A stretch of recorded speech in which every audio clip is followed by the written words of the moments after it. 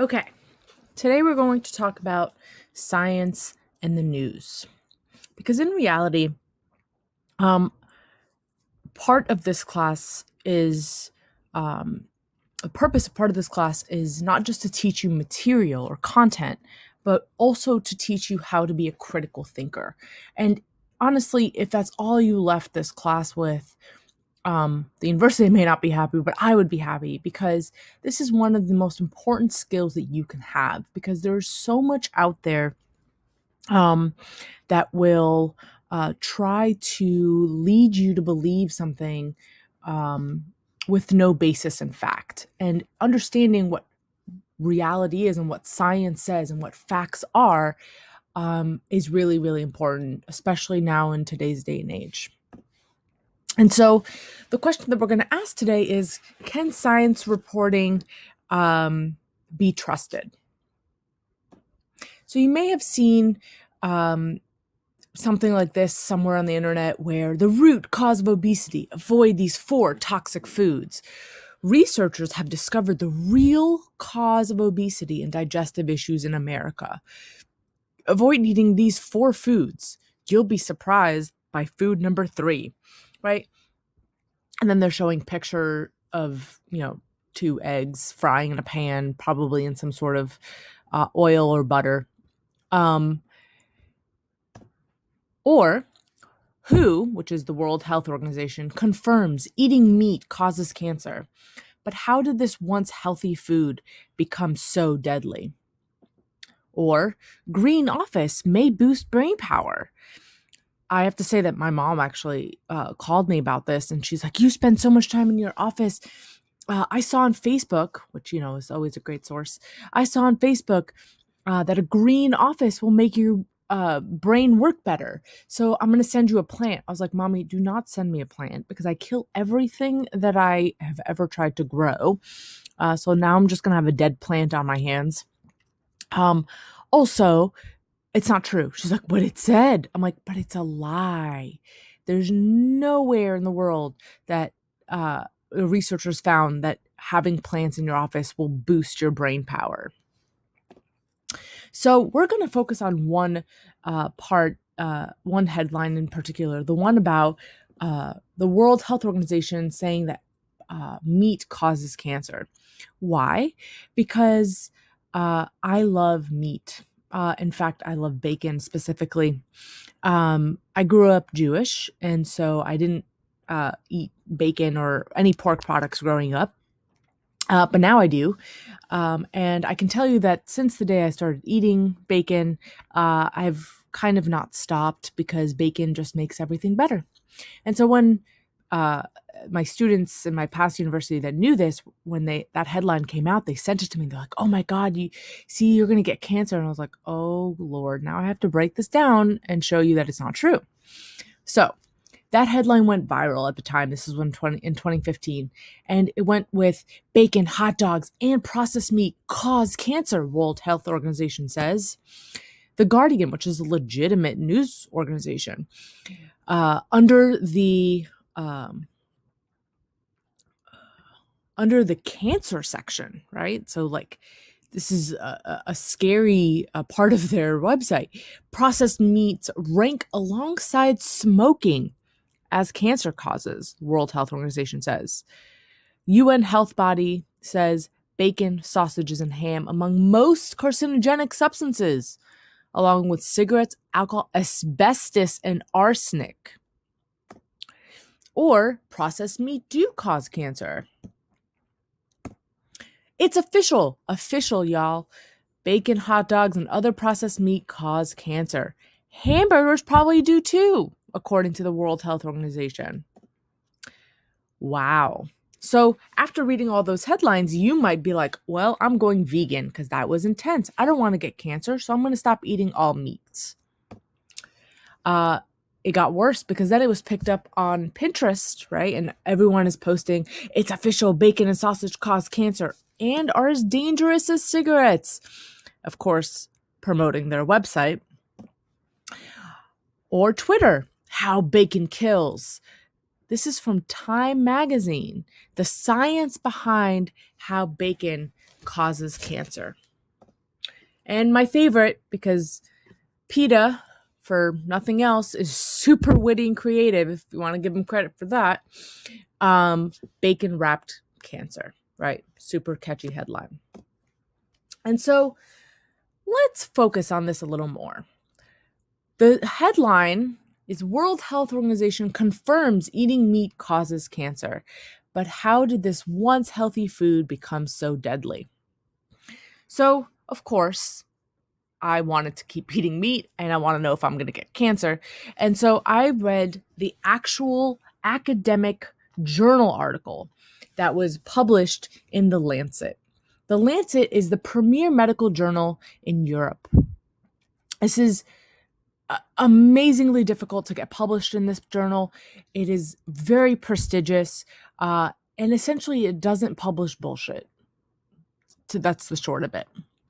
And so when I found the article, it was published in Lancet, I was impressed and I was like, okay, well, this is a top tier medical journal. Let's see what it says. And I found that the study stated that they found a relationship between processed red meat and bowel cancer.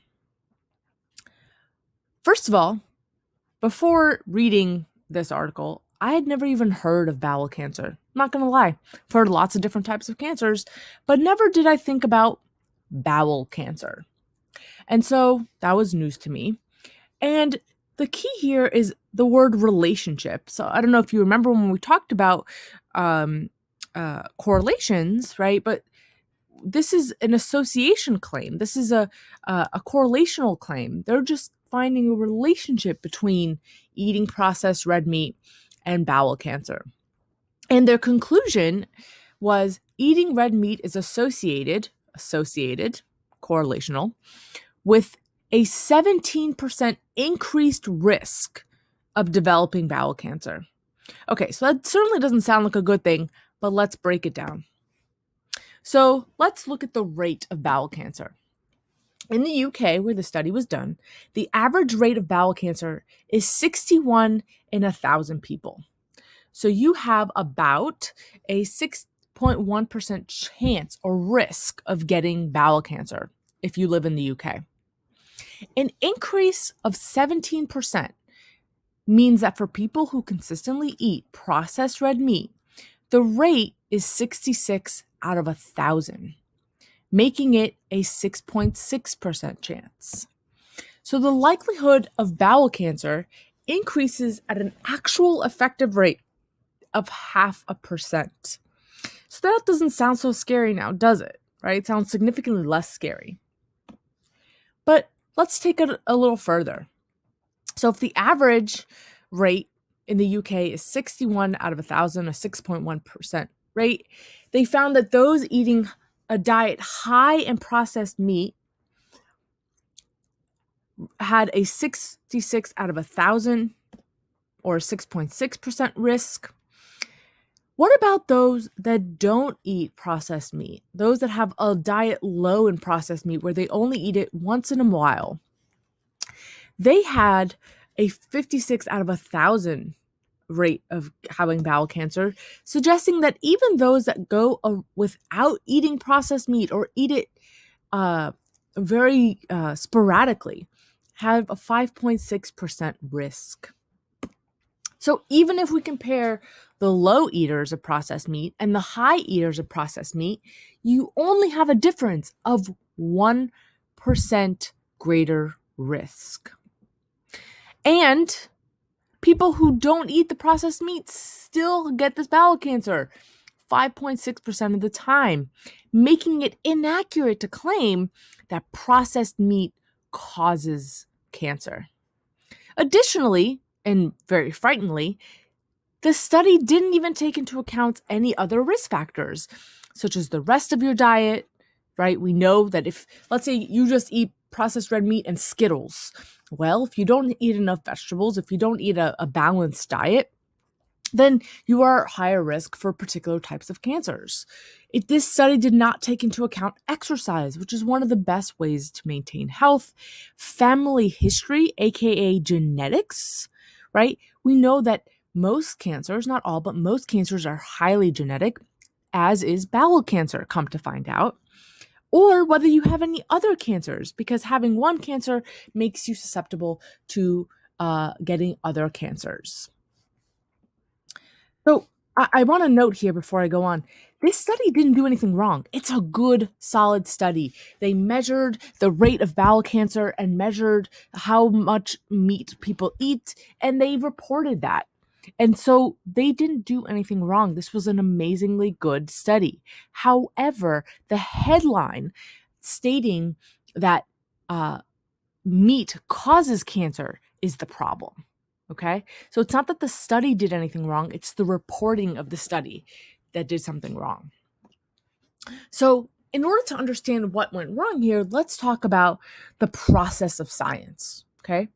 So, imagine this circle contains all of human knowledge. Okay? Everything that we know in the world, every book, journal article, study, every tidbit of real information fits into this circle. By the time you finish elementary school, you know a little bit about a lot, right? You have math and science and history, English, you know a little bit. Once you finish high school, you expand your knowledge a little bit more, right? About all things. Then you go to college. If you get a bachelor's degree, or with your bachelor's degree, you have general knowledge about lots of things, right? We make you take math, we make you take a science. So you have a general education. And then this little pimple looking thing is your specialty, is your major. So for us, it would be, let's say, psychology, right? And so you know a lot about all these things, and then you know a little bit more about psychology. Assume you get a master's degree on psychology or whatever your topic is, you're deepening your knowledge just of that specialty, right? When you go to grad school, you don't have to take general education courses. You only have to take courses in the topic that you're interested in learning. And then let's say you read research papers and you take that master's degree even further and you want to get a PhD. And so you're taking your knowledge to the edge of what we know about that topic. So it goes all the way, you learned all the things. And if you go to grad school, you'll learn that you're going to read so much. And once you're on that boundary, you learned everything that there is to know that you can possibly find about that topic, you focus and you push on that boundary for years. And then finally, you make a dent. This dent is called a PhD or a study or a research article. What you've essentially done is created information. You've created knowledge, and it's amazing. Look at this wonderful little pimple. It's so beautiful to you, right? And it's great because you've expanded knowledge. However, if we take this back and compare that little tiny zit to all of the human knowledge bubble that we started off with, that little bubble represents one experiment. And this is important because when we interpret the meaning or significance of this tiny single experiment, right, we make generalizations about all of human knowledge, we are essentially making this tiny little bubble, this tiny little zit, represent more than it actually does. One study just expands our knowledge by this much. It does not impact everything about our human knowledge. So saying that there's a correlation, a relationship between bowel cancer and processed meat is just this much info. And it's useful info and it's amazing info, but it shouldn't pretend that it's making up more knowledge than it is, that it's making up more knowledge of this circle. Okay, so let's use a psychology example. So a few years ago, my students sent me another article called Science Says Snapchat Makes You Happy. And at the time, I was very resistant of using Snapchat. I avoided it, and my students really wanted me to get on it. They're like, oh, we can send you snaps, and you can use these filters. And I was like, I don't want to send snaps with you. I don't want to know what's going on in your day. No thanks, right? And so then they sent me this. And they're like, see, science says Snapchat makes you happy. So therefore, you should download Snapchat. And I was like, you guys know that by sending this to me, now I have to break your hearts and show you how that's not what it says. So here we go. So, science says Snapchat makes you happy is the news article headline. I found the actual journal article, and it reads, sharing the small moments, ephemeral social interaction on Snapchat. Okay. And this is the abstract. The abstract of a paper gives you the summary of the entire article. So in about 500 words or less, they have to summarize the entire article so that you can read just a snapshot of it. And their conclusions from this abstract is Snapchat interactions are perceived as more enjoyable and associated with more positive mood, and also associated with lower social support. Snapchat was viewed as a lightweight channel for sharing spontaneous experiences with trusted ties. So this sounds much less like Snapchat makes you happy. So let's delve into it a little deeper. What did this experiment actually study? They tested 154 undergraduates from the University of Michigan. The student body that they tested was 67% female, 74% white, 23% were active in Greek life, and 87% reported that their parents have a college degree. So really quickly, just for a second, think about what might be a problem, or not a problem, but like something to think about or notice about this population. What you should be thinking of is that this population may not necessarily be representative of the general population, right? This sample is not necessarily true for making a claim about all people, right? Because the general population is not 74% white, is not 67% female, and 87% of them do not have a college degree, suggesting that this family, this sample had families that were of higher, quote unquote, intelligence than maybe the average household. Now, what did this study do? They had a baseline questionnaire for mood and social media use. Then for 14 days, they had them fill out a survey via text message about their smartphone use. And so 6 times per day, the students were asked via text message 4 simple questions. 1, how did your most recent social interaction occur? Was it face-to-face, phone call, text, Facebook, Instagram, Snapchat, etc.? How pleasant or unpleasant was that interaction on a scale of 1 to 5? How supportive or unsupportive was the person that you interacted with on a scale of 1 to 5? And how close are you to that person on a scale of 1 to 5? So first thing I want you to notice is that none of these questions talk about happiness. It was just how pleasant or unpleasant was the interaction, how supportive or unsupportive, and how close you are. Just to keep in mind. Now, data was gathered from these participants, and they gathered over 11,000 social interactions across these 2 weeks, which is kind of amazing. Only 204 of these 11,000 interactions were Snapchat interactions.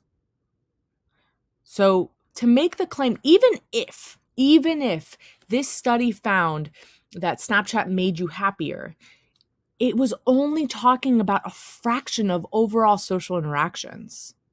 And so we could not make the claim that using Snapchat makes you happy all the time because these participants were not using Snapchat very often. So what did they find? You don't have to figure out how to read this. I'll explain it. So in this box right here, this line is Snapchat. And any data to the left of this line is less than Snapchat. Anything to the right of this line is more than Snapchat.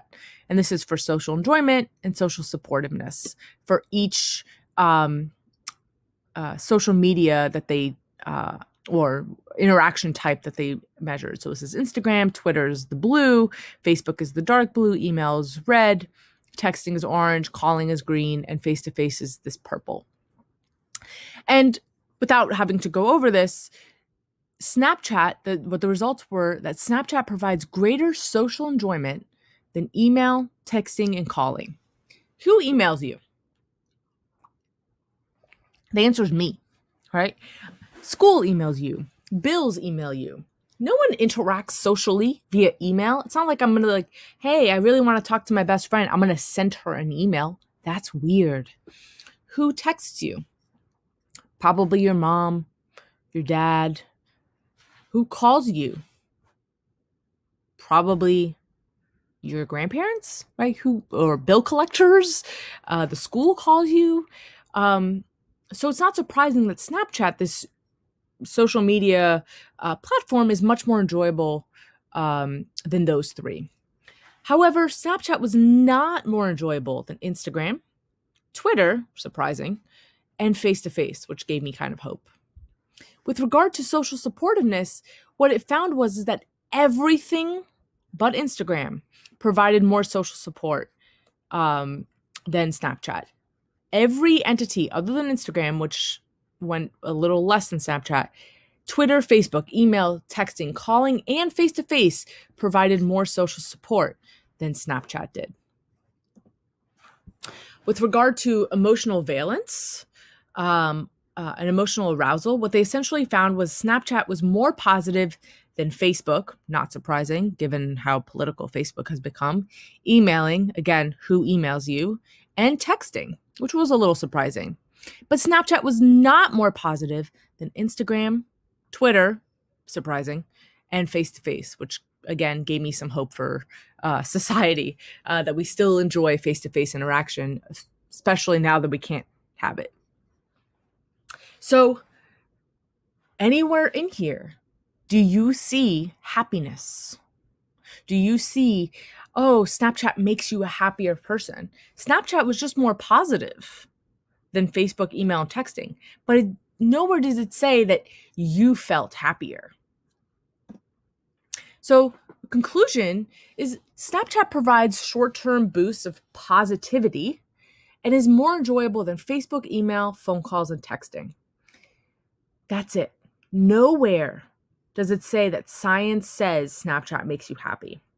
Again, I want to stress that there's nothing wrong with this research. It's good work, and it's focused on an interesting and emerging topic of studying social media.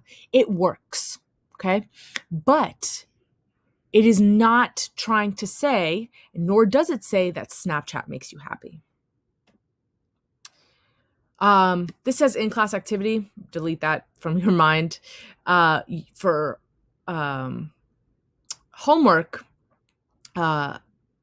you are going to read, science says those who watch Grey's or Mad Men are better people. And then you are going to read the journal article that is associated with this to see the difference between the media article and the journal article.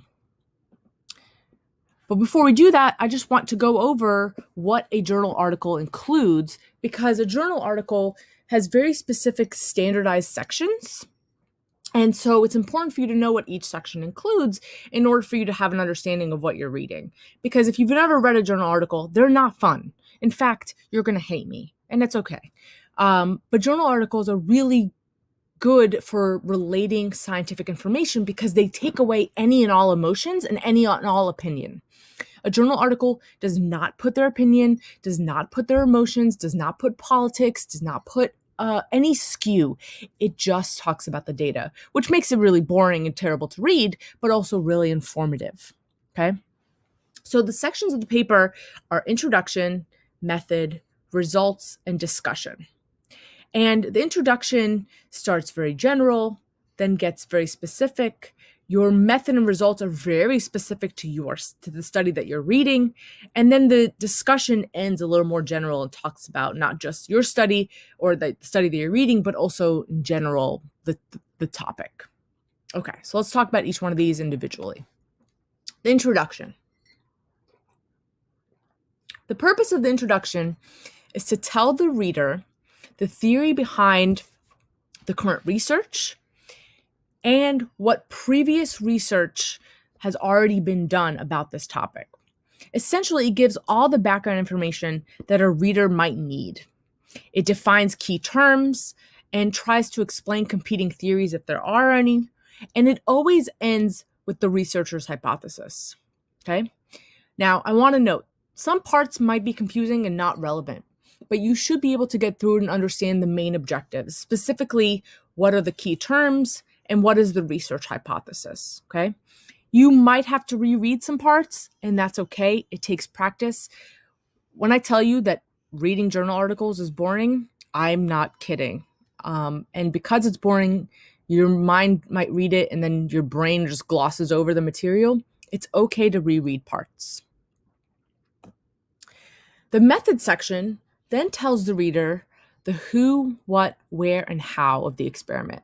So the introduction ended with what study or what the research that they were going to do, what their hypotheses are.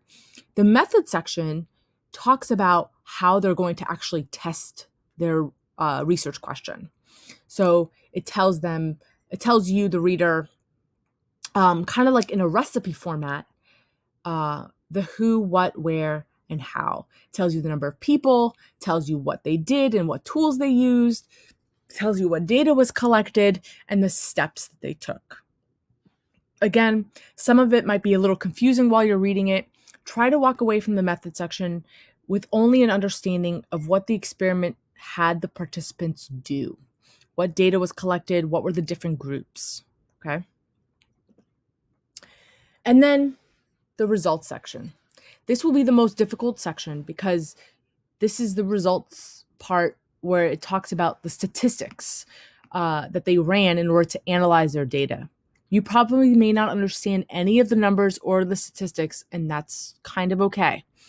If they're talking about stats that you understand, awesome. If they don't, it's okay.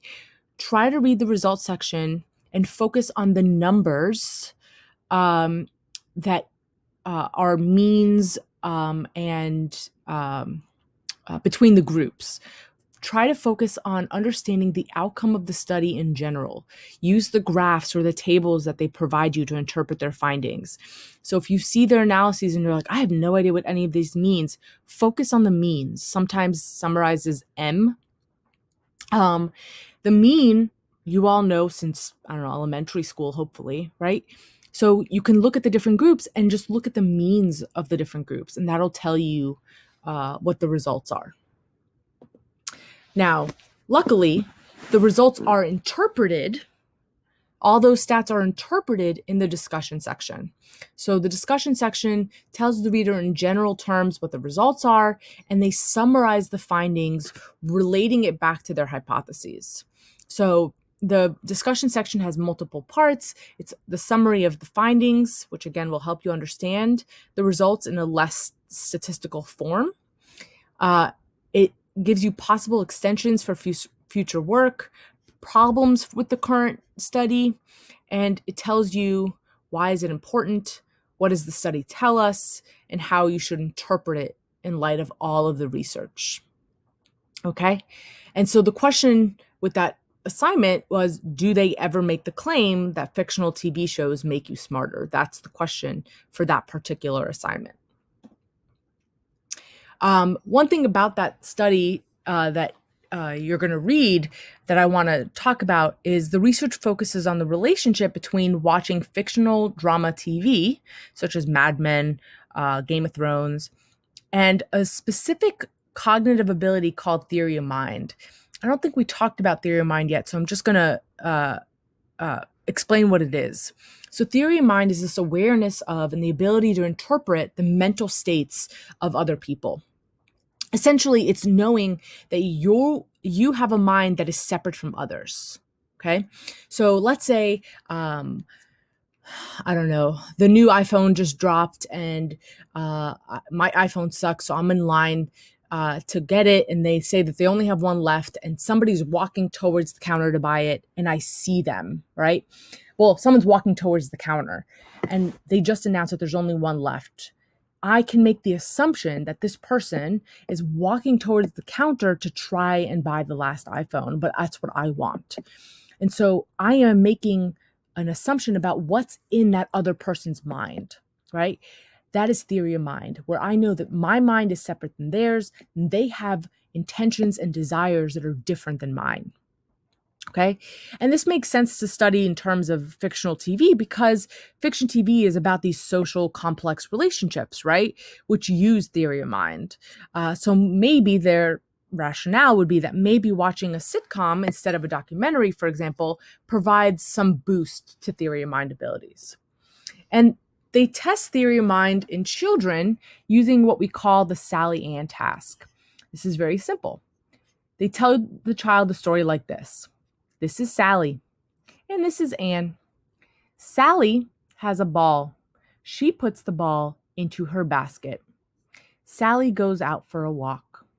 Anne, sneaky little Anne, takes the ball out of the basket and puts the ball into her box. And she leaves. Now Sally comes back. She wants to play with her ball. Where will Sally look for the ball? So where will Sally look for the ball? You should say the basket. Why? Because that's where she last put it. But where is the ball? The box. Children that don't have theory of mind yet, because it doesn't develop usually until around the age of 3, will say the box. Why? Because they know it's in the box. And because they don't have theory of mind, they don't understand that their mind is separate from everybody else's mind. So if they know it to be in the box, everyone thinks it's in the box. Okay? And so we all as adults understand this already.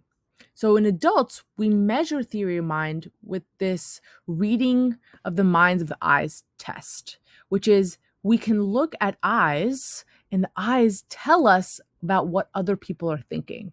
And sometimes it's very simple and sometimes it's not. So in this example, this is just a test and an easy one, right? Does this person look worried or friendly? And the answer is that they look worried. And this one, do they look fantasizing or alarmed? And this one's a little more ambiguous. It's very difficult to tell whether this person is alarmed, meaning that they want to kill somebody. It's almost like an angry alarmed, or fantasizing like they want somebody physically, sexually, or something, right? And so you usually get about 60-40 here. So it's not as clear as worried versus friendly in this example. And so this is the task that they used in that study. Okay, so now you should have a pretty good idea of why you should question journal articles versus media critiques, and why you should critique the media in terms of how they report things, and be prepared to do this one assignment. If you have any questions, let me know.